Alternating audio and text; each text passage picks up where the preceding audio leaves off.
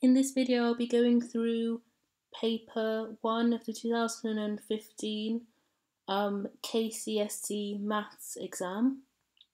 So the paper in total has 24 questions. There's 16 questions in section 1, and in section 2 there are 8 questions.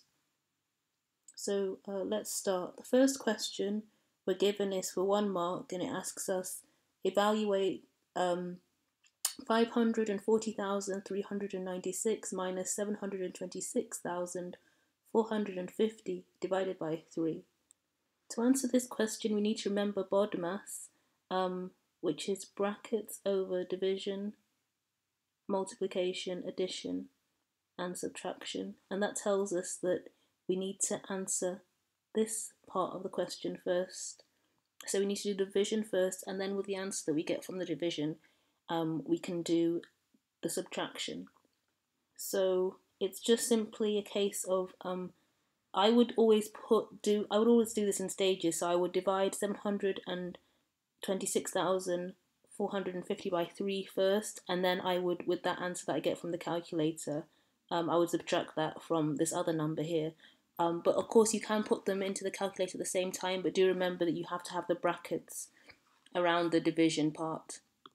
So I put this into my calculator, and for the first part, when I put this into my calculator, 726,450 divided by 3, I get the answer 242,150, and then I need to subtract that from 540,396, and the answer I get when I do that subtraction, 298,246.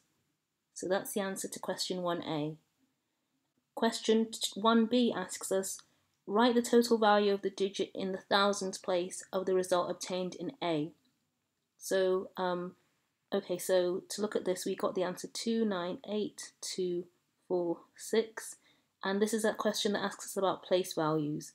So we know this is the ones column or the units column, we know this is the tens, this is the hundreds, and this here is the thousands. So we have 8 in the thousands place, but they want to know the total value, so we have to times 8 by 1,000, which gives us 8,000. So that's the answer to 1B, 8,000. So let's move on to the second question. The second question is, Muya had a 6 2/3 hectare piece of land. He donated 7/8 hectares to a school and 1.5 hectares to a children's home. The rest of the land was shared equally between his son and daughter. Find the size of the land that each child got.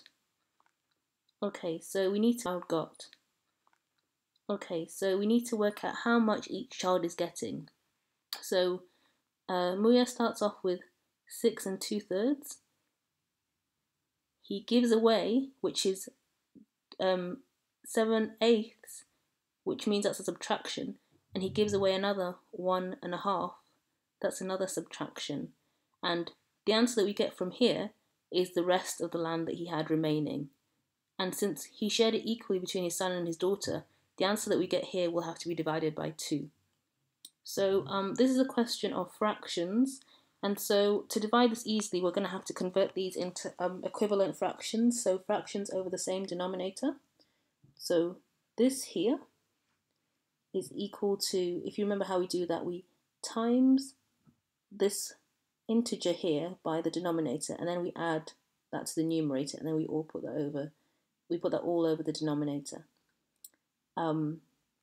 So let's first turn these from mixed fractions into top-heavy fractions, and then from top-heavy fractions into equivalent fractions. So we have 6 times by 3, that is 18 plus 2, so we have 20 over 3 minus 7 over 8 minus 3 over 2. That's 1 times 2 plus 1, which is 3.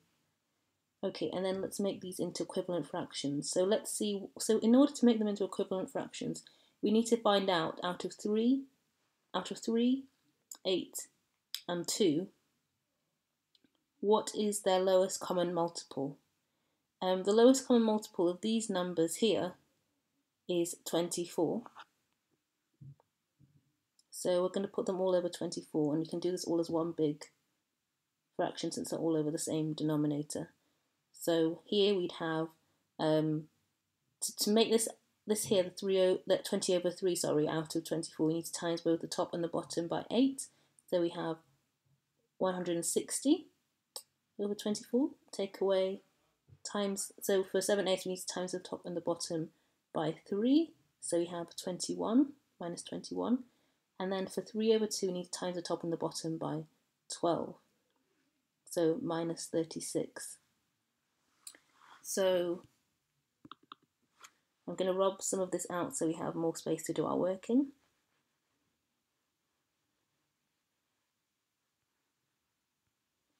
And then I'll just move this here over to this side. So we need to do 160 minus 21 minus 36. That gives us 103 over 24. And that's what he has left after he donates the piece of land to the school and the piece of land to the children's home. And to find out, and we know that he shares it equally between his son and his daughter, this amount that he has left. So we need to divide this by 2. So 103 over 24 divided by 2 is the same as doubling the denominator, so we get 103 over 48. That's our answer. The next question, number 3, is the volume of a cube is 1,728 centimeters cubed. Calculate, corrected 2 decimal places, the length of the diagonal of the face of the cube. Okay, so a good thing to do is to draw out the cube. Since it's a cube, we know that each of the faces will be of equal length. So we know that volume of a cube is equal to L cubed, where L is the length of a side, and we know all sides are equal. So to find out, and we know the volume in this case is 1728. So to find out the length, we need to find the cube root of 1728. And the cube root of 1728 is 12. So we know the length of one side here is 12. The question asks us to find out the length of a diagonal. So a diagonal here, let's call this diagonal x. And we know this length here is 12, and we know this length here is 12. So this is going to require us to use some Pythagoras, and we know Pythagoras' theorem states that a squared is equal to b squared plus c squared, where a squared here is this diagonal here.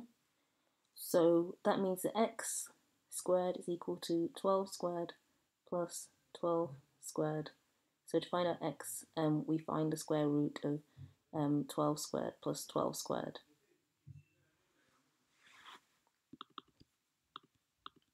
And that is the same as the square root of 288, which is equal to 16.972 decimal places.